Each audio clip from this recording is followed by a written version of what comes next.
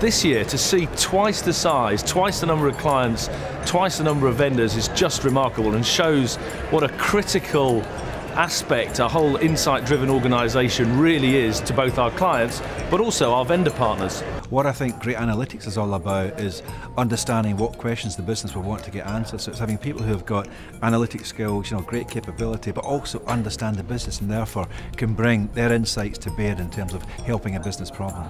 Hi, my name is Pepper. Welcome to the SaaS exhibition stand. A lot of customers are using only a fraction of the data that's available to them, and interestingly most organisations are using that data and analytics to report on the past, so to look at what happened and why it happened. And I think there's a huge opportunity for organisations to start looking at the use of predictive analytics, so that we're not just looking at what customers are doing today, but what our customers' wants and needs and future behaviours will be. This year's event is all about helping organisations understand how to become an insight-driven organisation. What are the key takeaways, the building blocks they can learn from on their journey into delivering insight across the enterprise?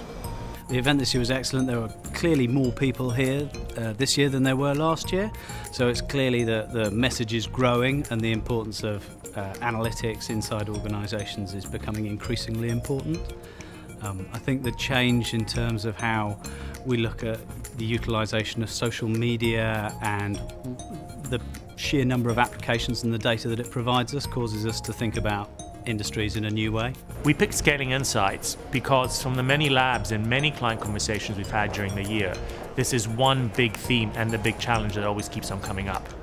How do our clients move from the pilots that they've done, the small labs that they might have done with us, the teams that they've recruited that are sitting in a basement somewhere coming up with insights, to actually scaling out those insights, scaling out those capabilities, opening up their data, and creating a capability that drives insights and outcomes across the whole organization. We heard today about a lot of the machine learning algorithms have been around since the 70s, but really haven't been put into production, and why is that? From our perspective, we see three things that have changed. Firstly, of course, the availability of data. There's just so much more data available than there ever was, and we know that we need lots of data to actually train the machine learning algorithms. Secondly, cost dynamic in terms of storage and compute. It's now possible to analyse all of this data at scale.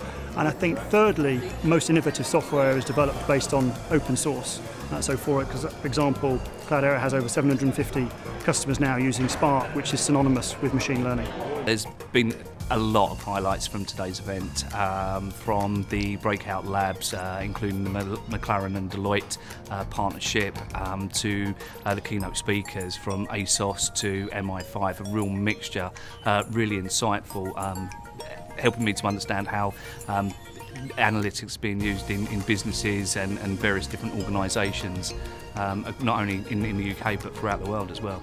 We provide an unparalleled dynamic duo where Deloitte can help us apply our technologies in game-changing ways that really drive business impact for our clients.